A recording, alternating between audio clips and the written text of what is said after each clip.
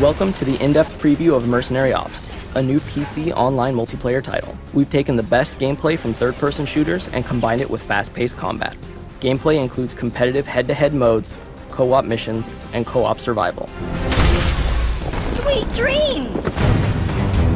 Third person not only allows players to better view their surroundings and peek around corners, but also allowed us to implement a fluid cover-based system.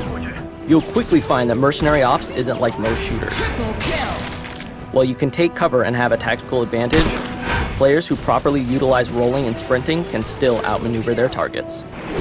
Adding to the highly competitive gameplay is the active reload system, rewarding players with extra damage and quicker reloads when timed correctly. While most games have a linear class system, Mercenary Ops allows players to play however they want by offering 2 primary weapons, armor, equipment, and up to 7 weapon mod slots. Head-to-head matches consist of up to 16 players, including classic modes like Team Deathmatch and Demolition. Maps feature a variety of dynamic elements that will change the gameplay throughout the match. This means players will need to be aware of their surroundings at all times. Now let's take a look at co-op missions. Missions come in 3 modes: Assault, Invasion, and Survival, as well as 3 difficulty levels for up to 8 players.